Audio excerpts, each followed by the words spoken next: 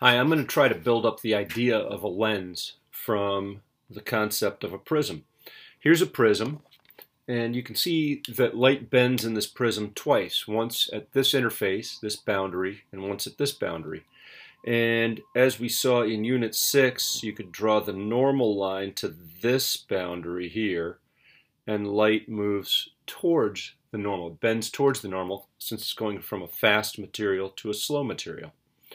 So it bends there, but then at the other end, it bends. There's a new normal line that we would draw. It bends away from the normal. So this angle is smaller in the slow material than this angle in the fast material, air. So light bends again. And the fact that these two sides are not parallel means that we've actually redirected the light. If we have two sides that are parallel, it bends again, but it continues on in the same direction if the two sides are parallel. So you might ask, why do we care? Why would we want the sides not to be parallel? Why do we want to bend the light? And the answer is because all of our vision depends on this concept of bending the light into a different direction. If the front of our eyes were just like parallel pieces of glass, we wouldn't be able to focus light. We'd only be able to move it here and there. So what I'm going to try to explain is why a lens works the way it does. If you think of what you'd like to be able to do, is you'd like to be able to take light from one location. Let's just say it's a red bird in the distance, and you'd like all that light to travel. Let's take all of the light from that red bird. Light reflects off the red bird and goes off in all different directions. We would like to be able to take all that light that goes into a certain area and bring it back to a focus at another area. So what it does is it makes our ability to see things much stronger if we take all the light that's coming off of that into a bigger area and refocus it into a smaller area. Our eyes do that. And this is how they do it.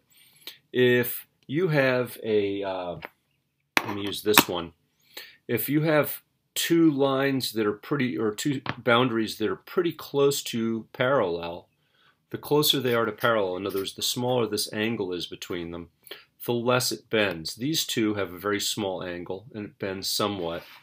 These two sides have a very much bigger angle and it bends a whole lot more. So if you think of a lens as having the two sides, and this is a convex lens. If you think of that lens as looking like this, this is why it's shaped like this. Up at the top, it's got a big angle there between the two sides, and it bends light a lot. In the middle, it's got a smaller angle between them. I can't line it up on there, but a smaller angle means it bends it less. In the middle, it doesn't bend it at all. And then on the other side, you can see that same sort of thing. Down here, those two sides are kind of a fairly small angle. It bends it somewhat.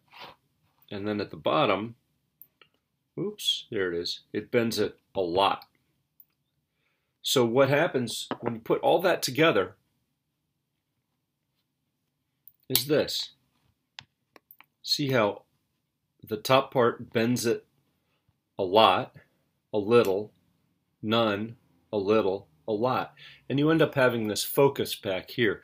And this is called the focal point back here.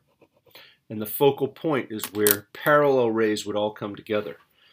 It turns out that that's not even as what's useful to us in our eyeballs. Because if you think this is the front of the lens at your eyeball, the front of the eyeball, which we call the lens, in the back of your eye is a detecting place called the retina.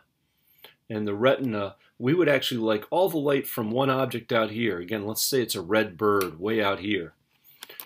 We would like all the light that reflects off that red bird that hits that hole to come to the same spot on our retina. And you can sort of see how that's happening way back here, not at the focal point, but at this other location. all the light that's coming out off that red bird that hits this opening focuses again back here. So that means it's really bright back here. If we could, and I don't recommend it, if we could cut open your eye and look in from the side, we would see an exact image of what is out here, what you're looking at. So right now, if you're looking at this video, there's a red line along the back of your retina because this light here is going into the lens and focusing back again into a line on the back of your retina. And those sensors are saying, hey, there's red light hitting this spot. I'll talk a little bit about vision very briefly, but in the next video. But this is the concept of a lens, built up from the concept of prisms.